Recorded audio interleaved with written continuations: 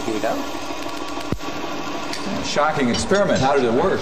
Well, we use this Van de Graaff machine, Larry. It's a machine to make electric charge, like rubbing the plastic rod with the fur yesterday. It has a plastic belt which rubs up here and carries charge into the sphere here. From the sphere it goes on to me. I'm standing on this insulating stool so the charge won't go off me. But when I bring my finger close to that metal burner, a spark jumps from my finger to the burner and lights the burner.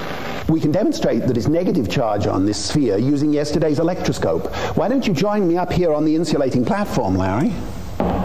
We'll hold hands, and then the charge from the sphere will go onto me, through our hands to you, and then we can use your hand to push on the negative charge on the electroscope.